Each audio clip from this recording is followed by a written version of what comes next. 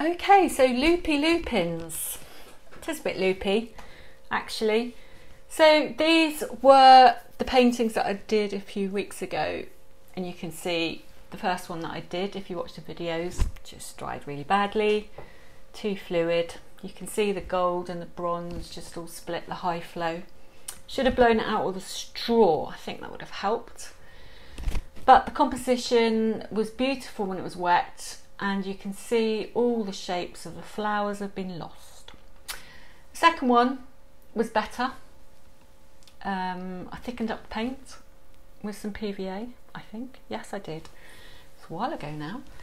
And you can see that there's definite shapes in there, but for me, it just needed to be defined a bit more. And you can see to the left and the right and above those flowers, the shapes have gone a little bit, lost their way a little bit. So what I want to do is pull that foreground detail out of the lupins so they pop. I'm calling them lupins, I've no idea what lupins look like. And you can see again that the gold and the bronze kind of split up there.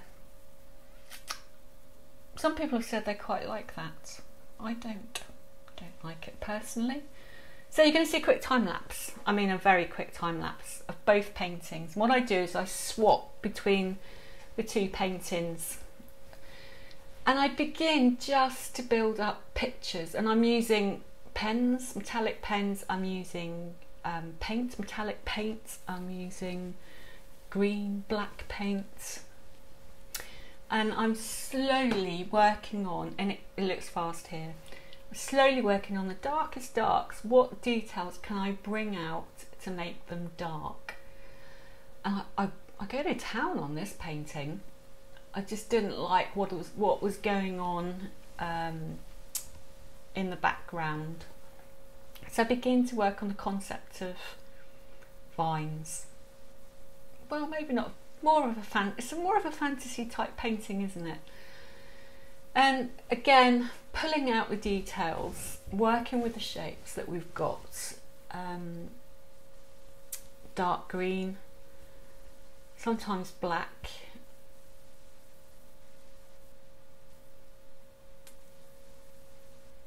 And then adding lots of flowers to this one actually. You'll see in the finished painting that I really do add a lot. And now I go in and I start adding some highlights, mid-tones and highlights. So, I'm going to show you the finished paintings. These have been a few weeks in the process of being completed. I'm not going to zoom out just yet. They're on the floor because they've just had a coat of varnish. And actually you can see the colour shift paint there in this light. When I put them on the wall they go a bit dull. So I've kind of loved and hated these actually.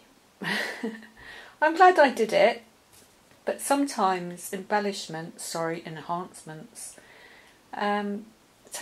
take a long time actually. Let me just zoom out so you can see what's going on. There's that one there. I'm really pleased with it actually. There's a lot for the eye to see, and I just kept working on the darks, the lights and the mid-tones. I'm focusing on pulling the flowers out there, lupins. I think I started off thinking that they were a bit like wisteria, but whatever, fantasy type flowers. Got plenty of light going on in the foreground there, darkened up the background. It's got some depth, fixed the gold at the top, so that's that one. And then spanning round to this one, if you can see that. Let's just move the camera a little bit. There we go.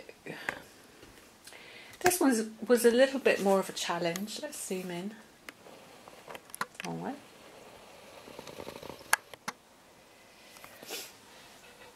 different tones of gold.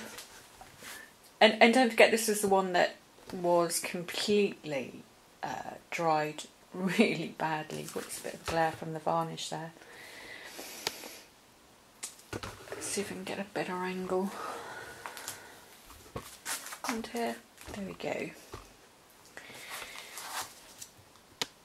There you go.